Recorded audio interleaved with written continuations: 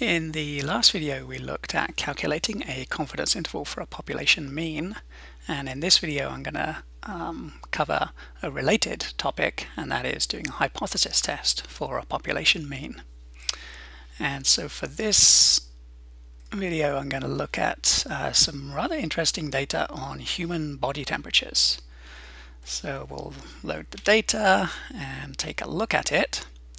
And so I think this is a relatively small sample size again. Let's actually take a look at, I want to see the sample size. Here it is. So we can see over here, we've got 25 values, so a relatively small sample size. Actually, let me just draw that histogram again, but I'm going to make the bins slightly smaller so we've got a little bit more detail. There we go. Okay, I think that's a better picture of the data here. So we're doing a hypothesis test, so as usual we need to go through the 4 steps. So the first step is to state the hypotheses. So the null hypothesis in this case is that the mean human body temperature is 98.6 degrees Fahrenheit. So these temperature measurements are in Fahrenheit, and 98.6, that's the magic number that everybody knows as the what the human body temperature is supposed to be. You know that if you take someone's temperature and their temperature is much higher than 98.6, then you know they're running a fever. So that 98.6 is one of those numbers that's kind of ingrained, particularly in the States where they still work with Fahrenheit more, maybe less so in Canada, but I think even in Canada that 98.6 is like one of these magic numbers that everybody knows. So that's our null hypothesis, and our alternative hypothesis is that the mean human body temperature is different from 98.6 degrees Fahrenheit. Okay, maybe that 98.6, that's not the right number. So that's what we're testing here. So we've collected some data, and we are going to see what the data say. So that's the first step. Second step is to calculate the test statistic. So the test statistic, the formula for that is given by, it's a fraction, and in the numerator of the fraction is the sample mean minus the population mean in the null hypothesis. Okay, and then in the denominator of the fraction is the standard error of the mean. Okay, so just as in the last video, because I don't want to make any rounding errors in my calculations, I'm going to have R store all these different pieces and then have R do the calculation with no rounding error at all. Okay, so it might look like there's an excess of code here that I don't really need, but trust me, this is the way to do this kind of calculation accurately, is to name quantities that you want R to calculate with. So we'll be consistent with the naming that we used in the last video as well, and consistency is a good way to make sure that you don't make mistakes as well. So we talked last time about alpha as being the significance level. So we're doing a hypothesis test here, so that's the significance level of the test that we're doing here. So it's the usual thing, 0.05. And then I'm going to call mu0 that's going to be the null value for the mean. So in the null hypothesis we said that the population mean is equal to 98.6, this magic number that everybody knows. So that's what I'm going to set up as mu0. These are my sample statistics, the sample mean and the sample standard deviation. N is the sample size, 25, and then the standard error is the sample standard deviation divided by the square root of n. And then here's my t-statistic calculation that I ran through just now. and let's see what it is, comes to minus 0.5606452. So that's the second step in the hypothesis test, is to calculate the test statistic. The third step is to calculate the p-value. Okay, we're doing a two-tailed test here because in our alternative hypothesis we're saying that the mean human body temperature is different from 98.6. So it could be a number less than 98.6, could be a number greater than 98.6. So it's a two-tailed test, and so to calculate our p-value we need to use a t-distribution with n-1 degrees of freedom. So n-1 is our degrees of freedom formula for this particular application, so I'll calculate that here. And then this looks like a fearsome piece of code, but if we just run through what it is, we should be able to figure out what's going on here. So PT, if I want help on that, I can just type that into here. Okay, and we can find out. So PT is it's saying it's the distribution function, and you can look up what the arguments are and find out the details and so on. But I'm just going to tell you what it is here. So this is going to calculate the probability of a t-distribution with whatever the degrees of freedom are, less than, so on the left hand side, of the absolute value of the test statistic. Okay, that's what this function is here. ABS is the absolute value. Okay, so the absolute value of t in this case is 0.56.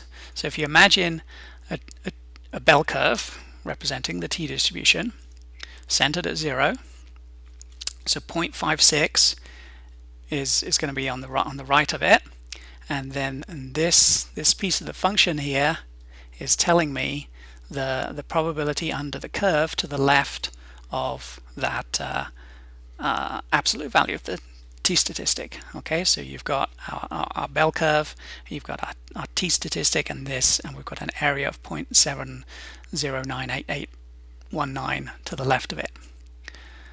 Okay, I'm building this up in pieces because there's a few things going on here.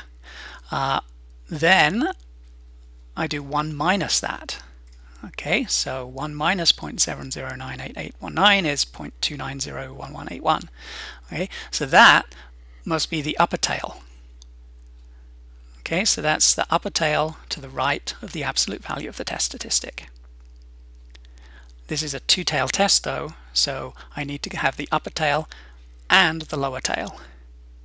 And because this is a symmetric distribution about 0, the upper tail is the same size as the lower tail, and so if I just multiply the upper tail by 2, that's going to give me what I want. That's going to give me the p-value. So there's my p-value. That's step 3. And then step 4, make a decision, draw a conclusion. The decision rule, as always, reject the null hypothesis in favor of the alternative hypothesis if the p-value is less than the significance level. So here's the p-value.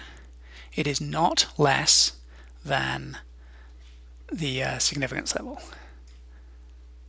Okay, so I cannot reject the null hypothesis in this case. Okay, my conclusion is I cannot reject the null hypothesis. My conclusion is not I accept the null hypothesis. I just cannot reject it.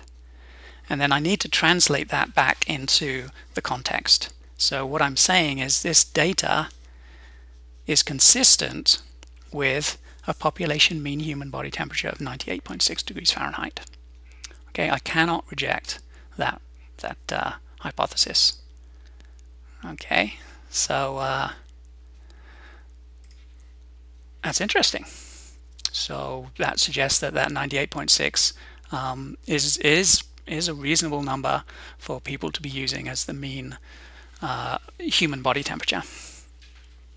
Let's calculate a confidence interval. So I'm not going to dwell on this because we went through the details in a lot of detail went through the details in a lot of detail. We went through the details in the last video, but there's the results, or as I explained in the last video, we can just use the t.test function. Sorry, I'm skipping ahead here. Let me just go back. Let's look at that confidence interval just quickly. So we're 95% confident based on this sample that the population mean body temperature is between 98.2 and 98.8. Okay. Okay, now let's go to the t.test function. So we used this function in the last video when we calculated a confidence interval for the mean. You can use the same function to do a hypothesis test in addition to a confidence interval. Okay, and so if you just use this piece of code here, you'll get output for both techniques. So here's the output for the hypothesis test. So there's our test statistic, there's our degrees of freedom, there's our p-value. Okay, the p-value, that was what we calculated up here. Okay, the 0.58. So this number here is this number here. It reminds us what the alternative hypothesis is. And then right below it, it gives us a 95% confidence interval as well. Okay.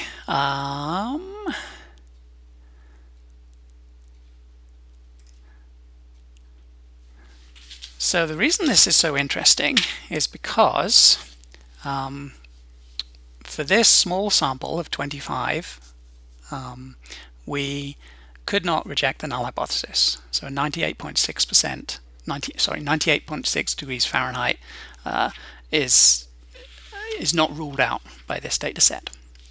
But if we actually take a larger sample, so there's a larger sample available.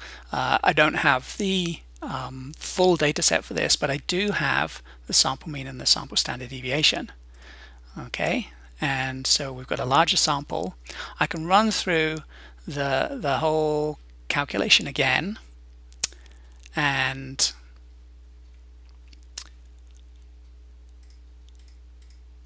okay, so all this code is just the same as we did before, and now I get a p-value of 2.5 times 10 to the minus 7. So now I do reject the null hypothesis in favor of the alternative hypothesis because I've got a p-value smaller than 0.05.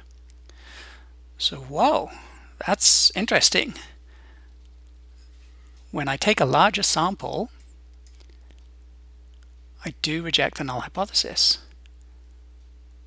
And that tells me that in this larger sample is not consistent with a population mean body temperature of 98.6 degrees Fahrenheit.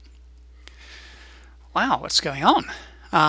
Well, let's look at a 95% confidence interval. So the confidence interval goes from 98.1228 to 98.3772. 98.6 is not in that interval. Wow. So all this time have people been using the wrong number? Turns out they have. And it's all because of rounding errors. So let me just read you what's going on here. So there's a conversion between Fahrenheit and Celsius. Yeah, what do? You multiply by something and add on 32 or something like that. I forget what exactly. But it turns out that 98.6 degrees Fahrenheit is exactly equivalent to 37 degrees Celsius. So what's going on here is that the original measurements of human body temperature, whenever those were done a long time ago, they were done on the Celsius scale. And then someone who was being very sloppy, rounded the mean to the nearest degree. Okay, which is, yeah, I'm not a fan of rounding. Sure, when you're presenting your final answer, yeah, that's fine, round. But if you're going to use that number again in another calculation, and you're going to use the rounded version of it, you're gonna compound rounding errors left and right and end up with highly inaccurate results. Turns out that the actual mean of body temperature is 98.25 degrees Fahrenheit. Okay, it's in this interval. It's 98.25. It's not 98.6. But if you convert 98.25 to 36.2 Celsius, you get 36.8. And if you round 36.8, you get 37. Okay, and so what happened here was people thought, oh, 37. Wonder what that is in Fahrenheit. And if you convert 37 degrees Celsius into Fahrenheit, you get 98.6. Okay, so you get the wrong answer. Okay, the correct answer is 98.25 degrees Fahrenheit or 36.8 degrees Celsius. So it's interesting stuff here. Anyway, so that's an illustration of doing a hypothesis test for a population mean. And this is often just referred to as a one-sample t-test. Okay.